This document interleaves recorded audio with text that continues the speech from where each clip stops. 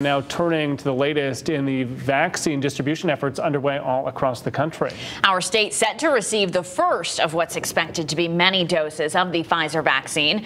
Joining us right now once again is State Senator Saud Anwar, and also a physician. He serves as the chair of the Department of Internal Medicine at Manchester Memorial and Rockville General Hospitals. Thanks so much for coming back on. We had an issue with it freezing up in the last half hour, but let's get right back to where we were. We were talking about the side effects, and it sounds like it's similar to what people see with the flu vaccine. Can you talk a little bit about that?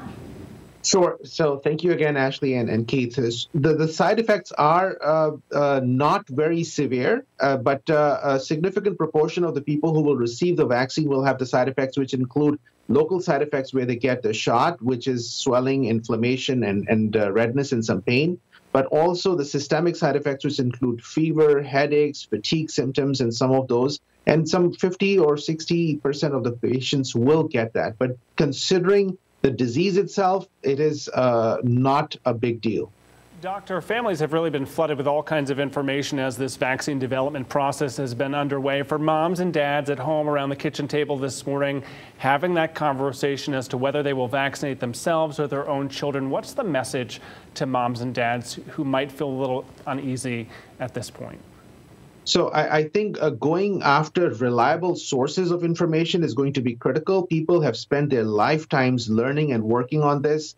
Getting a message from somebody they don't even know, a snarky thing information that sometimes people are putting in is not really the information from scientists. I can tell you, I have read this, I have seen the disease. I would be in line to get this injection, and I would want my family members to get this vaccine. So I can tell you all the people who have studied and looked at the disease think the vaccine is a far better choice than getting the disease. And as we wait for it to be available to the general public, which we are learning could be a few months at least, what is your advice for people to make sure we still stop the spread of COVID-19? This is critical. We have to stay the course. Please, please, please protect yourselves and make sure you don't go out if you don't have to. Wash your hands, cover yourself with a mask, and stay away from individuals who have fever. If you have fever, don't go out in public, because there is light at the end of the tunnel. We have to stay the course and protect ourselves, because we will be able to get vaccinated in due time. Doctor, while we have you, I'm curious what you make of the actual logistics that are underway over the course of the last 24 hours to get this vaccine where it needs to go. It sounds Herculean. Things need to be kept at very, very cold temperatures. This is a real science at work here. Well, I can tell you our Department of Public Health, if you keep following their website and the conversations and communications, they are doing an excellent job to make sure that it gets to all the places in a safe manner. The chain of custody is very well managed from the federal to the state level, and I'm quite impressed with how we are managing this at this time. All right.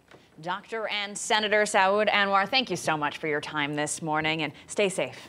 Yeah, thank you so much. You too. Check back in with the doctor as this all continues to unfold. A reminder, Fox 61, the only station live and local all the way through 11 a.m. Want to give you a feel for what we're working on